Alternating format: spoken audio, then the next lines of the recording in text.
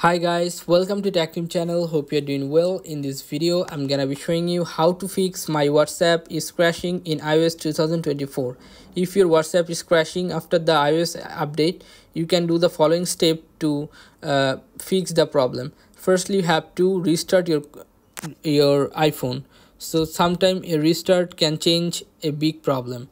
Okay, it may solution your lagging or freezing or crashing your WhatsApp. So first you have to restart your iPhone. After restart, if it's still the problem, if it's not fixed yet, then you have to go to the next step. The next step is you have to go to App Store and you have to write here WhatsApp. Then you'll find here WhatsApp. If you find any update here, you have to update your WhatsApp from here.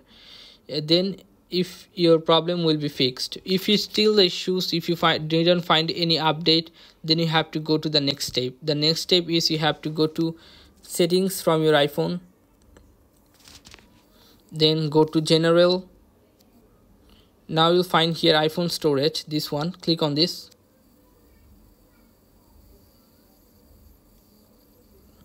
Then you have to find here WhatsApp. Click on WhatsApp and you have to click on offload application. After click on offload application, it will ask for the final confirmation. If you click on offload, your application will be offload. Then you have to reinstall the application from here. You can find the reinstall option in this here, okay, in this offload instead of offload.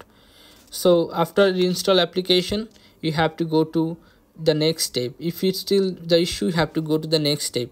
The next step is you have to uninstall your application, long press your WhatsApp and remove it, and then you have to go to App Store and reinstall your application from here. Okay, after that, I hope that your issue will be fixed.